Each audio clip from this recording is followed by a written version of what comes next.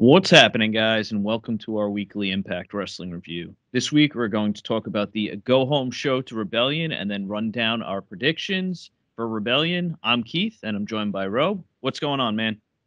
Not much, man. How you doing? I'm doing all right. I thought last night's episode was decent. I thought they did a good job with the go home to set up for the pay per view. What's your overall thoughts?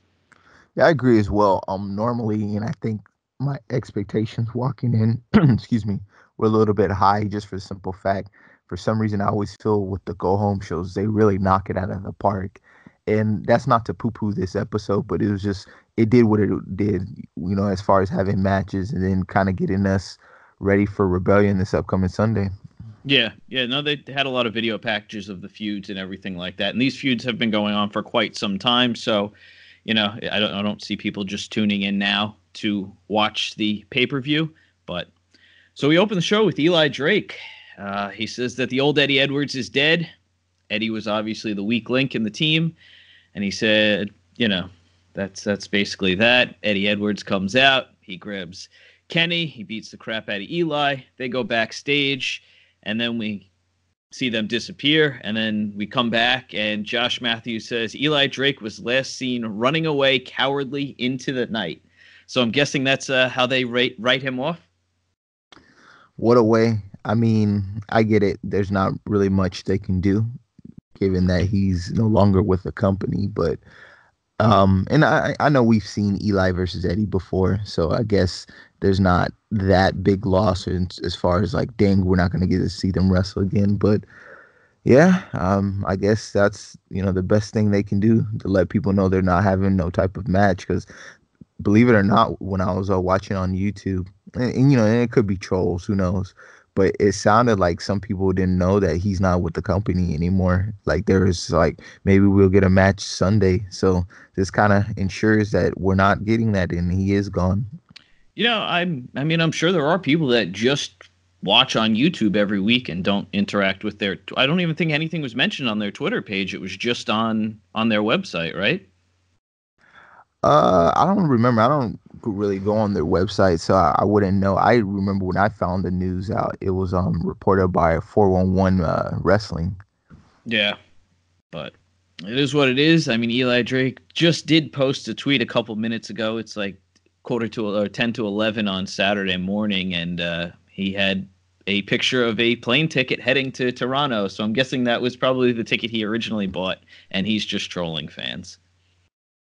Yeah, I mean, I don't know what else is out there unless he's making an appearance at some promotion out there. But yeah, that was funny. Get everyone thinking that there could be an appearance. I'm not gonna lie. A part of me is like, don't tell me all this was a work. But I was like, I'm not thinking to myself. I said, nah, because I mean, we talked about it. I said when it came to terminating him, they were so adamant about it. Like I've never seen them when they get rid of somebody like just put it out there and then talent actually chiming in too. So yeah, that would make things awkward unless everybody's on the same page. But I don't see that being the case here. If it is, well, we will discuss that if it happens, and that's all I'm going to say about that. Right on. All right, so then we had Ace Austin versus Aiden Prince. If you guys remember, a couple weeks back we had that. What was that? A 6-way X Division match, I believe. Right, Ro? Yes. Yeah. And then Ace Austin had cut a promo the week after that saying that, due to Aiden Prince, he was unable to gain the victory in the match. So he kind of called him out, and we got this match. So that was good. At least they did build it a little bit. I thought this was a good match. Fast pace, good match back and forth. Ace Austin seemed to solidify himself as a heel because, I mean, I guess up until this point, he was kind of a tweener. I guess when he first came in, he was, billed as a face, but at this point, he is a heel. He ends up going over with his finisher, the Fold, which actually looked really brutal this week. I mean, we talked about it weeks back that I believe you brought it up that Rich Swann had used this move in a match just as a regular move. But this week, Aiden Prince looked to like land on his head. So they did a good job with the finish. And then we saw a post-match beatdown by Ace Austin, and Petey Williams comes out for the save. Petey goes for the Canadian Destroyer, but Ace is able to escape. So I don't know if this is going to be a feud they build between him and Ace Austin. Had there been like a pre-show on Rebellion, I could see this being on there. But as far as that goes. I don't know. What do you think overall of this? Yeah, I thought this was fine. I checked out a little bit when Ace, I guess he did solidify his heel turn because it's like, another person turning. And I know he's relatively new to the company, so I guess, no harm, no foul. Well, But, huh? you're also bringing out Petey Williams here in Canada, so you got to Yeah, have. and I guess that kind of helps it. Um, should they continue something with this or follow up, I should say, because for all we know, this could have just been like a one-off. But should they continue, I think this is perfect. That's the perfect guy for Ace Austin to work with, and former X Division champ Petey Williams. If they actually have big plans for Ace Austin, like I'm a big fan of when you're trying to build talent, if you got that veteran talent who's established, to have them working with them, and like with a feud between these two guys, you could have a low level feud, have multiple matches and stuff, and then when you're ready to elevate him, in the X Division title scene, you'll be able to, given that he's worked with Petey Williams. Yeah, they did bring up the point that he is still undefeated in singles action, but I mean, we have a night of tapings in Canada after Rebellion, so they could just do some matches there. But yeah, no, I agree. I think if they do something, this could definitely help elevate Ace Austin. He's definitely got a unique move set and seems very creative with things. So I like what I've seen so far. So let's hope it continues. Then we have Taya. She attacks Jordan Grace as she is working out at a local gym, I guess. We see Taya end up hitting Jordan with a dumbbell and then hitting her with a DDT onto a weight plate. So just continuing this feud some more. And then we get an RVD promo, and he talks about coming to Impact and wrestling the people in the company. He said that he's here for what he's here for, and that is to deliver. So I guess there's going to be some high expectations of RVD coming in. Yeah, and it just lets you know that, for those who might have thought he was just going to be there to help work with some of the younger talent, I mean, yeah, but it is not going to be it might not be in the role of, putting folks over. I mean, I think RVD wants his wins too, and I wouldn't be surprised that we see him in the title picture. Yeah, I would agree with that. It'll just be interesting to see if they book him in a lot of matches or, a limited in-ring, because, I mean, the dude is, 48 years old, right? Yeah, and where I'm gonna be interested to see is because and I know we'll get to it, but I'm pretty sure we'll see some type of appearance at Rebellion. I just kind of want to see what shape he's in, because like we had talked about, it looked kind of rough at United We Stand, and I figure give him the benefit of the doubt. So hopefully if he's in shape, then and motivated, then we can see something good. Yeah, there's a good possibility of that. Then we have the Rascals backstage. They all have notes in their hand to meet up in the same location. They're trying to figure out who wrote the letters. Moose shows up. He tells Dez, nice win last week. Everyone gets lucky sometimes. And then he says he brought some new friends, and the Rascals expect it to be girls. Turns out to be the North. They all beat down the Rascals. And this is going to be a 6-man tag added to Rebellion. I thought this was a good segment, and made sense because we did see Moose feuding with the Rascals for the last month or so. So I think adding the North to this situation is good for them, and it gets them on the pay-per-view and eyes on them. So I'm glad they did that. Yeah, I agree with you. I liked this. Then we find out that Scarlett says she's going to do a live smoke show at Rebellion. I guess this is what we're going back to.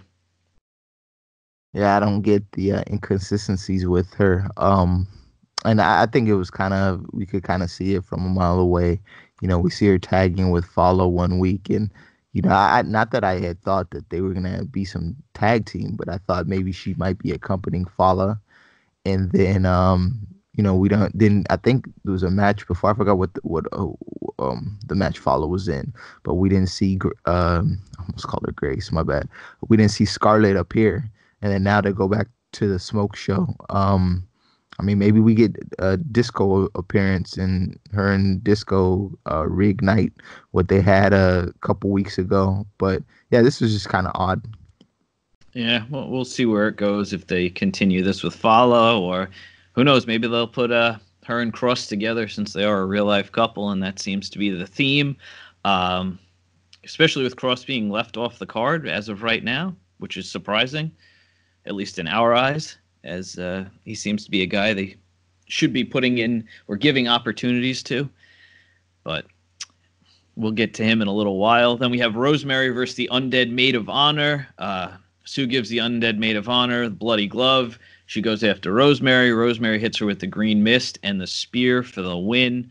After the match, Rosemary chains up the Undead Maid of Honor and drags her out. I thought they could have done something pretty cool with this, or they still could, is if you have her, Rosemary, trying to almost like cleanse or change the Undead Maid of Honor back to, a normal person, and that's how you introduced somebody to the company. Because I believe this was probably Casey Spinelli that played the Undead Maid of Honor. I know she's done it a lot of times when they're in Canada, and she's somebody I always thought could have been added to the Knockouts division. We did see her during the GFW days, at least a little more often than not. But no, this one wasn't her. I looked at her, and because with Casey Spinelli, you can tell just because of like the shape of her body and the way that she moves. This is someone different, but yeah. What I just found odd was because neither one of these people have a match. Well, being Rosemary and Sue. I'm surprised, and maybe it's something they add on at Rebellion, but I was just shocked by that. Yeah. I feel like they could drag this out, but I don't see them dragging it out another 3 months to Slammiversary. Yeah, chances are we'll probably get it at the I'm assuming these tapings when they do the Canada, because it's the day of tapings, probably what's that going to be like for a couple weeks or just 1 week? Yeah, it should be 2 weeks. Yeah, they'll probably drag something out those 2 weeks. Yeah, but we'll see. Yeah, because I mean they really haven't done too much since Rosemary's been back to actually have a match between her and Sue, and you would think that they would build it up a little more, but we will see. So we get Swan visiting the OVE compound. He meets with the Chris brothers outside. They say Sammy isn't there. Swan starts banging on the door. He gets no answer. Swan goes through his and Sammy's pass. Again, no answer from Sammy, so Swan decides to leave, says, I guess I'll see you Sunday. And then eventually Sammy pops his head out, slams the door, and goes back inside.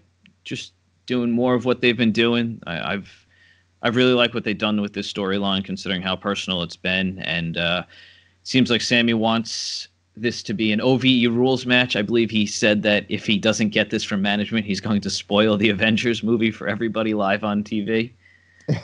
That's a heel move if I've ever heard one. Yeah, to me, this is one of the been the best feuds. The way that it's been booked and the story that's been told. I'm really interested, and that's probably why I'm really interested to see how it plays out at the pay-per-view. Yeah, because I think a lot of things could change with if Sammy ends up getting that championship. Then we have the Lucha Brothers and Johnny Impact backstage. The Lucha Brothers talk Spanish. Johnny says he doesn't understand what they're saying, but he likes their intensity. He tells them he'll see him out there.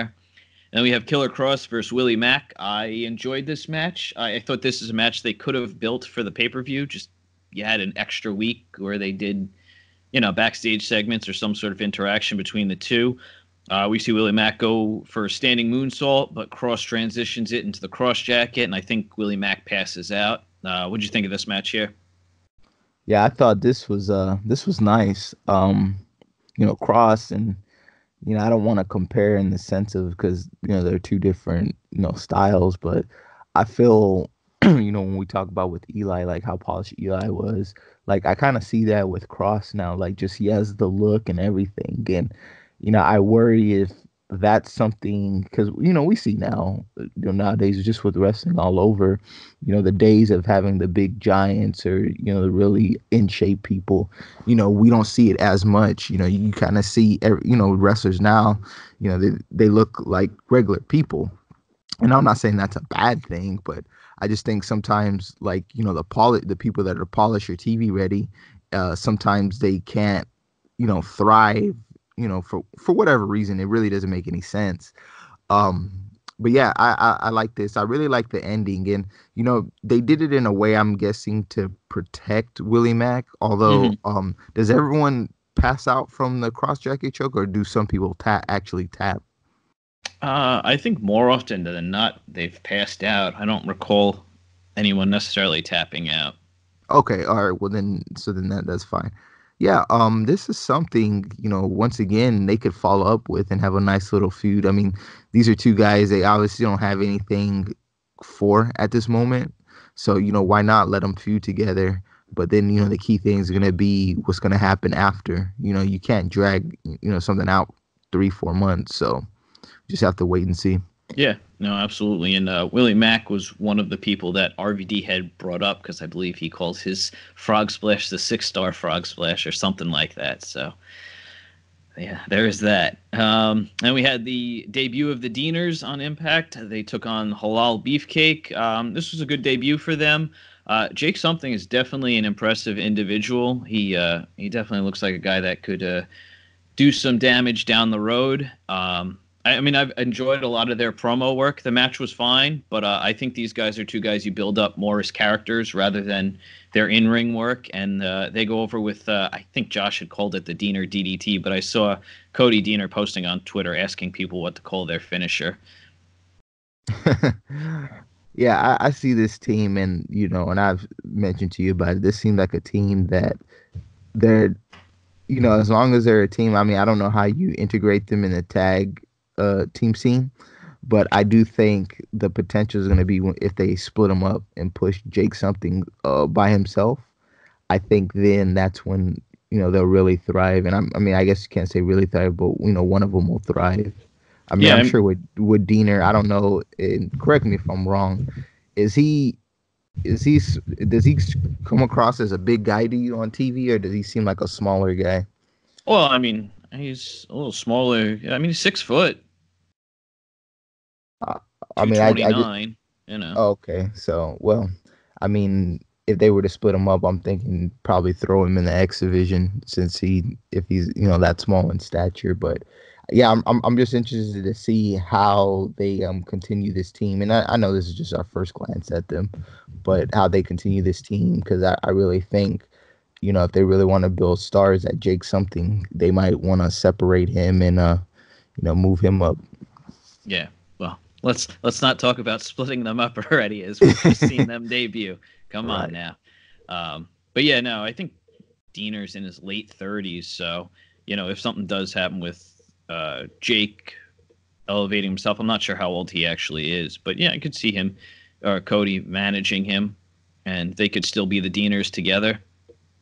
So it's not Right. like it could. But yeah, no, we'll see where this goes. Like you said, it'll be interesting to see how they fit in to the tag division. But like I said, I think these guys are more character based. They should do what they kind of done with the Rascals and have them in a lot of backstage segments and things like that to promote who they are, rather than their in-ring work, like I could see them doing with the North. Right.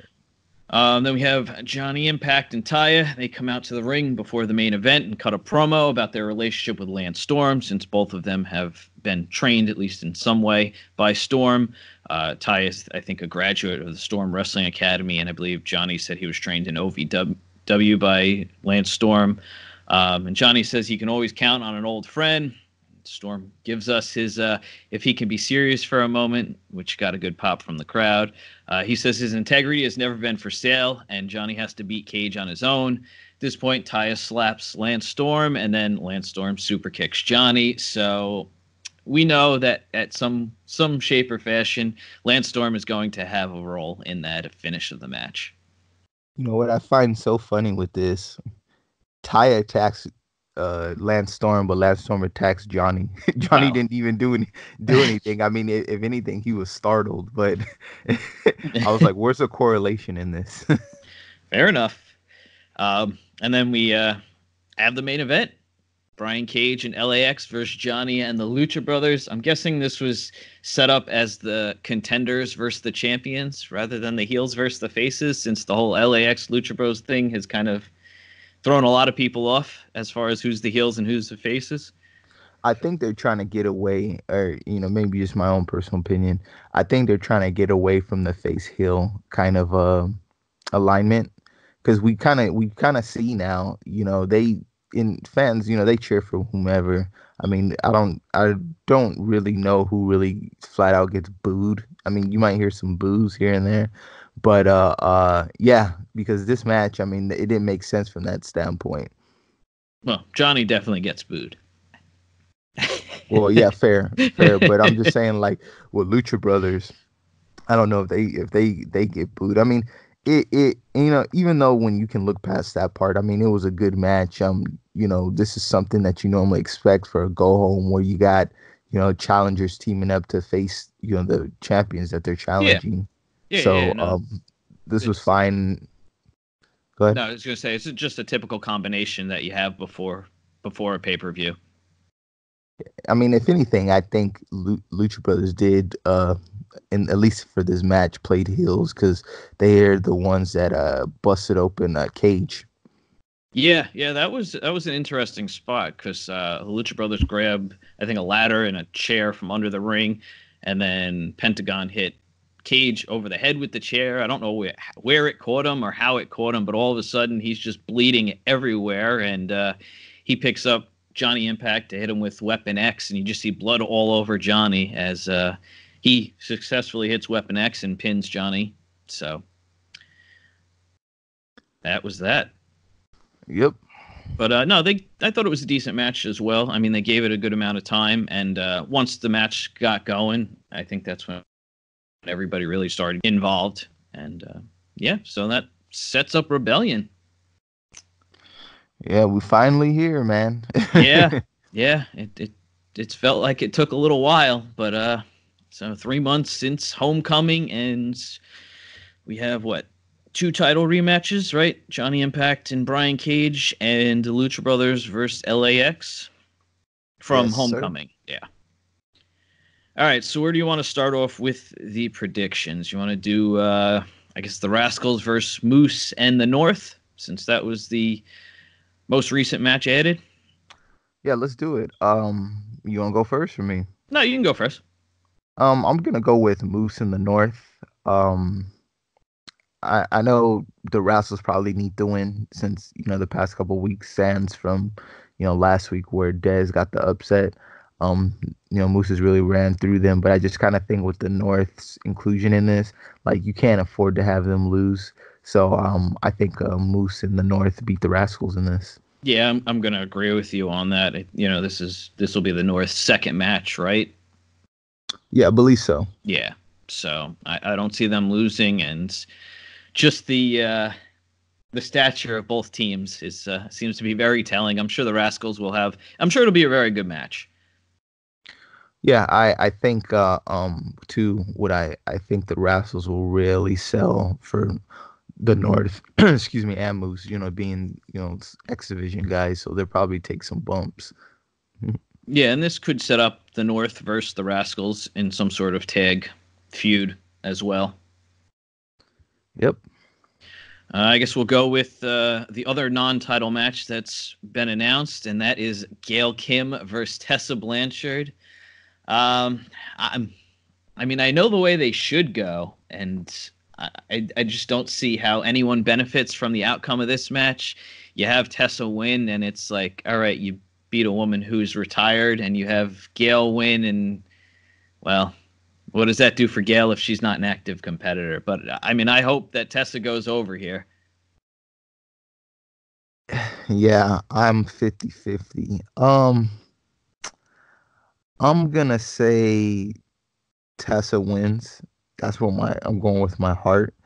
I think it's going to be a competitive match. Oh, it definitely is. I know we had talked about, man, she should just run over her, just given that she's an active participant and Gail isn't anymore.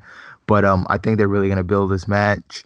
I do think whatever the outcome is, we're going to see this probably in Canada, where the loser gets the pin as well. So, in the event that Tessa were to win on pay-per-view, she's going to lose to Gail at the tapings when they go back to well, they're still in Canada, but the tapings at Canada, and then vice versa. Yeah, you think they're gonna continue it a little bit?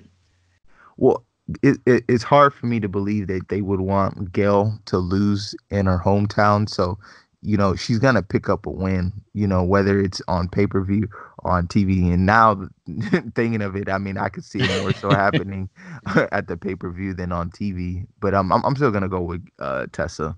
So, do you think if or whoever the winner of this match is will go on to have some sort of feud in the Knockouts title picture? Not at all. No. That's why. See, you're gonna convince me.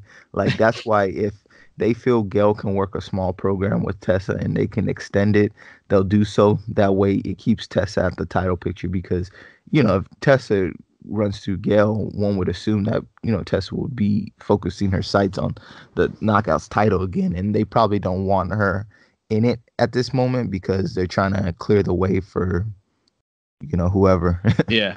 Fair enough. All right, and now we are up to the titles matches. Honestly, I could see every title changing. I could see no titles changing. It's pretty much up in the air here. I guess we'll go with the X Division Championship match. Rich Swann defending against Sami Callihan. It is definitely time to pull the trigger on Sami Callihan. Give him a title. The man has shown that he is obviously very capable of whatever role they give him, and I think giving him the X Division Championship is definitely the right move. I mean, as of right now, it doesn't look like the man is going to win that world title, but hopefully the X Division Championship comes home to him. Yeah, I'm going with Sammy. I think he's probably more of the compelling character, and I think him as champion, we'll see him every week, and I just think he can do so much more. I mean, I know there's going to be a population of people who believe, well, he doesn't scream X Division. Like, we really don't know what the definition of X Division is. They say there's no limits and all that other stuff. So it's a mid-card title till further notice. So, yeah, I'm going with Sammy. Yeah, I don't know where Swan would go from here, assuming that he does drop the title. But, yeah, it's Sammy's time. Yeah. I mean, there is always that chance of option C if he does go for that world title. Yeah, and that's the one thing, and I hope they don't do that because that's what's killing the X Division title. You think about last year, it's earning its prestige back. I think we had Seidel as champion. And then when Cage won it, and to Cage's credit, he was a great champion. I think, what he ran into, a lot of people we couldn't believe, was beating him for the title, and then for him to cash in, that's what I kind of hated. And then for them to do that again, that route, you hate to see that. Devalues the title, I believe. Yeah, well, I think it was disappointing back and Bound for Glory when they had that 6-man tag match with Brian Cage and the Lucha Brothers versus OVE, and the X Division Championship wasn't on the line. Yeah, I'm always gonna hate that where you put the belt on people, and the belt should be defended, every time, pretty much the way I feel when you're champion, especially on pay-per-views. So, yeah. Yep. I guess we'll go to the Impact Knockouts Championship. Taya Valkyrie defends against Jordynne Grace. It seems like I could see Jordynne picking up this championship. It seems like that's kind of where they're going. We've seen her was this her third championship opportunity, right? Yes. Yeah, because she had the one back during the Vegas tapings where Taya weaseled her way out of it, and then she got the match at United We Stand, and then now at Rebellion. But yeah, no, I think it's time to give Jordynne a chance with the title. Where you go from there, I don't know. Maybe they continue a small program that eventually, Taya gets a rematch or something like that, and then that's that. Yeah, I think Grace is taking this. Taya doesn't need it. Excuse me, I'm sorry. I guess I'm kind of losing my voice today. Taya doesn't need the title. It's clear. She's been so involved with Johnny Impact's stuff that the title's essentially becoming hostage. Like I was telling you offline, I can't remember outside of when she faced Tessa, like the last female participant she actually engaged with because she's been so involved with Johnny's stuff, whether it's interfering in his matches, low blowing Cage to pushing backstage interviewers to attacking referees. Yeah, she hasn't really, you forget that she's Knockouts champion. So yeah, I think this is the perfect way to get the title off of her and put it on someone. Now, whether you think Grace is ready or not, I mean, that doesn't matter at this point. Sometimes you just kind of have to just roll the dice and just hope that the gamble pans out. But Yeah, yeah, I got Grace winning this. yeah, And I don't even think this will be a long match. probably not. I mean, like we said, Taya's kind of weaseled her way out of things, so I could see Jordan having a dominant victory here. I Um, actually, I wanted to throw out one prediction. I mm, think Cage interferes and costs her Taya her title. I don't know, man. I think that's a little bit of a stretch.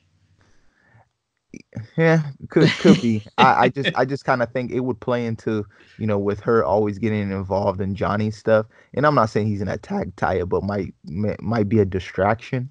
I could see it being a little of the opposite if Taya regains the title through screwy ways and she starts to get involved in the main event. I could see Jordan coming out and taking Taya out. Okay, I see. Yeah, but we'll see. That's all you can do.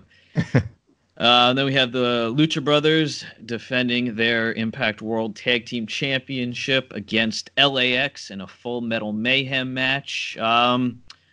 I think these titles are going back on LAX. And I'm gonna have to disagree. I think Lucha Brothers are gonna retain. Yeah, I just think it's time to split the Lucha Brothers up because I think there's much more value in having them as singles competitors. Yeah, I don't know. I think the only way these titles drop is if that rumor holds some weight about them potentially being exclusive to AEW. But if that's not the case and they can still work anywhere they want to work, yeah, I think they're retaining. I don't Yeah, know what that does for LAX, but yeah. yeah. I mean, maybe you're right because I guess if LAX does take the titles back, they've hot potatoed them, and I guess that could continue things a little longer. Yep. But nah, I'm still gonna hold LAX. I just feel like they are Impact's team, so and then we're gonna end up getting them versus the North at Slammiversary. That'll be my bold prediction from now. Then we have the main event. Johnny Impact defending the Impact World Championship against Brian Cage with Lance Storm as the special guest referee. I mean, it seemed like all signs were pointing to Brian Cage leaving with the championship, but I could see another screw job where Johnny still retains the title. Much like you said, RVD makes an appearance, and we see those two face to face at the end of the show. Yeah, I know I've been joking about the Cage coronation, but yeah, my choices changed too. I think here's my thing. Between Johnny and Taya, one of them's losing their title. Mm-hmm. So if one retains, the other one's losing theirs. That's why I believe Taya will lose hers, but I think Johnny retains his. Um, the route that they do it, I mean, I could see there being some type of interference, and that doesn't involve Lance Storm. And then I could obviously see some that involve Lance Storm. I'm not convinced, given what we've seen on Impact, that with even Storm attacking Johnny or Super Mm-hmm. King Johnny, like that didn't really convince me that he's gonna call it down the middle. Um, so yeah, I'm going with Johnny Impact retaining the title due to shenanigans. Yeah, I mean the last two pay-per-views were filled with shenanigans, so I mean, if they just did a clean finish, I would be okay with that. Even if it was the coronation of Brian Cage and that would be fine with me. But I just don't feel like that's gonna happen, especially with Cage standing tall over Johnny the go home show. And then it's just I think too, and obviously, like, if Cage wins. I mean, could you imagine though if he does lose? You've dragged this out, since Homecoming, and that he have him keep coming up short. Like, I just think there's so many whether it's Taya or it's Johnny Bravo, and then having a special referee. And we kind of seen this not too long ago with when Gail was a special guest referee. That we're gonna get some type of clean match, like regardless of the outcome. Yeah, there's And too many.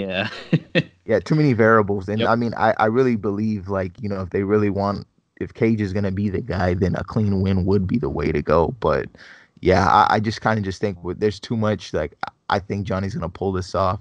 Um, and then I do think Johnny's title reign is gonna come to an end, but it might be more the tapings. I say in Philadelphia. Yeah, and depending on if they're continuing it, because we haven't heard any mention of it, but Johnny did win that Ultimate X match at United We Stand with with I guess getting an X Division opportunity. So I don't know if that's gonna come into play at all. Yeah, I keep forgetting about that. I mean, who knows?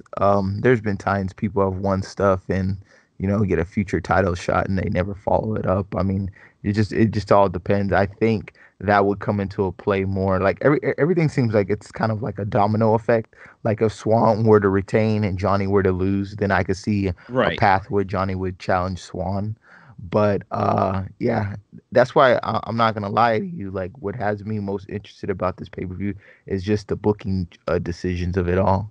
And I mean, I know the theme is always, just sit back and enjoy as a fan and stuff. And sorry, I can't follow what everyone else does. I wasn't raised to be a follower, but um, I'm just interested just because it can go one way or the other, and then just the aftermath of a lot of these things. Right. And especially since we've talked about it, I know other people have talked about it as well. With Johnny Impact retaining, you don't have that face built up to challenge him, really. But then you insert RVD and, you know? I really think there's a path where RVD's the guy that not only challenges Johnny, but defeats Johnny, and then maybe Cage is the one who beats RVD. I know that's probably a little bit far fetched, but I just don't know, and I think especially if Johnny walks out as champion, I think there's a path for that, especially the way they've been promoting RVD. Like, it doesn't come across to me as somebody who's just gonna be some type of special attraction. Like, he's gonna probably, I'm just assuming he's gonna probably use the top of the card in a prominent role. And I could see an RVD versus Johnny match. Yeah. Yeah. It there's a lot of things up in the air, and it'll be very interesting to see where they go post Rebellion. We have the night of tapings after the day after Rebellion, and then I believe that Friday and Saturday they go to Philadelphia and tape. Right? I think it's like the third and fourth, or second and third. Yeah, the third and fourth. Yeah, so that'll be interesting.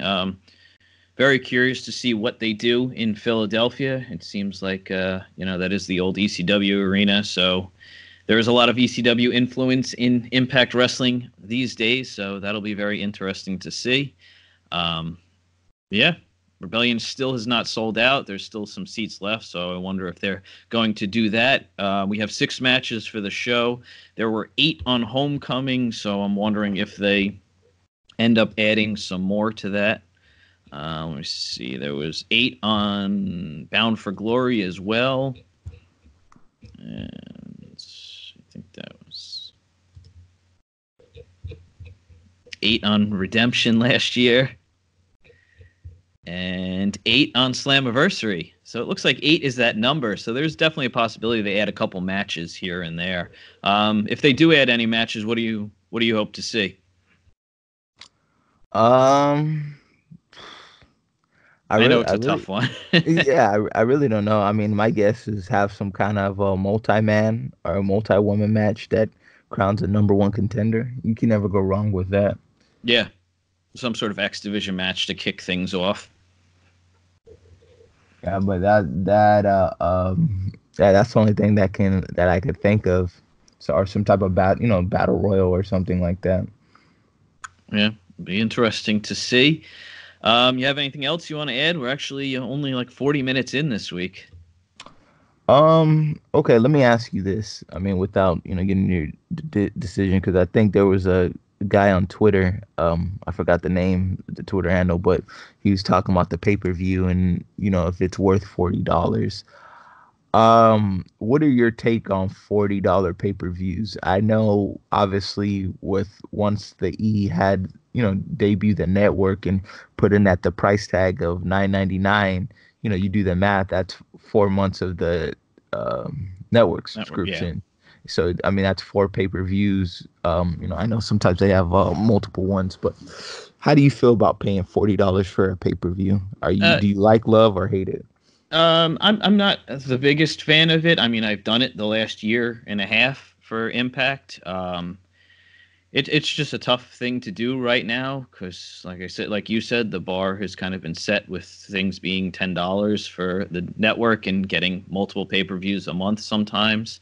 But I believe, Double or Nothing, all in, that's a $40 pay-per-view. It's just so hard when you're a fan of multiple promotions that you're spending all this money. Like, we said United We Stand was $20, and that was what the beginning of this month, and then you're paying $40 for Rebellion. It's $60 a month you're spending on Impact. I mean, it's tough to ask people of that. That's. But again, I guess that's the position that they're in. They don't have the luxury of having the GWN streaming anything. So I guess it is what it is right now. I guess I look at it too. Um, while I kind of get like say Impact only has four pay-per-views a year, so it makes them kind of mean something. But then too, I think there's just an added pressure to deliver.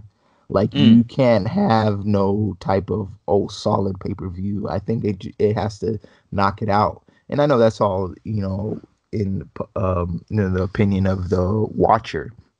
But I just think if there's a feeling where like it doesn't feel like it's $40, because I know one of the complaints is like $40 just for 5 matches, let alone a lot of them are rematches. Like no thanks.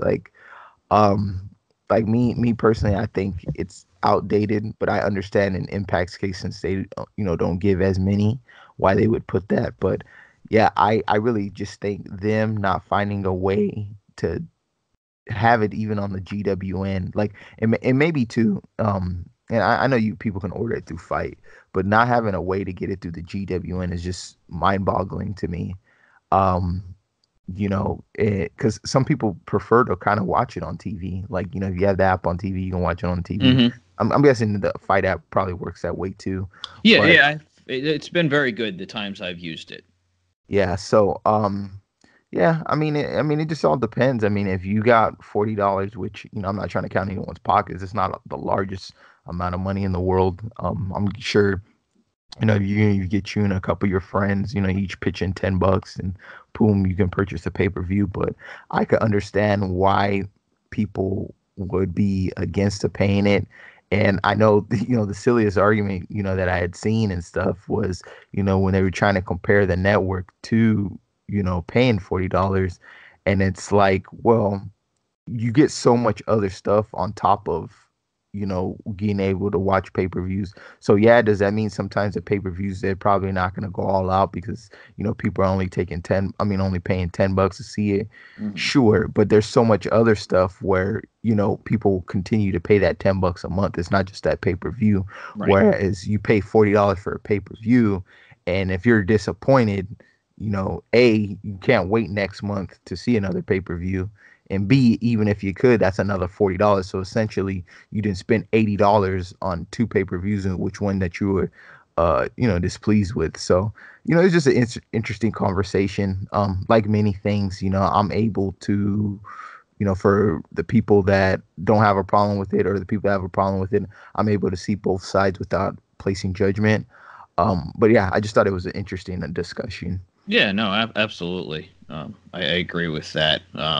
But yeah, like I said, it's tough when you're a fan of multiple things, and you're just a wrestling fan, and there's a lot of money that needs to be spent in order to see multiple shows. I mean, with Fight, at least generally, if you order it a decent time ahead, they give you like credits, and you can do some other things to get credits. I think I have like 30 something dollars built up in credits, so next one I buy, I'll be able to get a free pay-per-view. So at least they have that going for them. Right. Yeah. Right on. One thing I am a little disappointed in, and I noticed that I think Impact, or maybe Sami Callihan posted that Rebellion is able to be purchased through the PlayStation Store, but the GWN still isn't available on the PlayStation. And it's crazy because on the Xbox or Xbox One, you can get the GWN app, Mm-hmm. but you can't get I don't think you can get the Fight app. Oh, really? Yeah. That's interesting. Because that's how I used to watch Explosion before I just started watching it on my computer. Every time they'd have it uploaded, I'd watch it from my Xbox. Gotcha. So, yeah. I mean, I guess that's all for this week, right? Yeah, pretty much. Just kind of looking forward to how things pan out at Explosion. I don't know why I say Explosion. Rebellion. Yeah, no, a lot of variables going in, and it's going to make next week's show very interesting. Hopefully, people are willing to tune in with the outcome of Rebellion. We are not doing a review right after the show. We will be back next Saturday to do a review along with the review for the show after Rebellion. So thank you guys for listening to our show, and until next time, don't forget to like, share, and subscribe. Thanks, guys. Bye.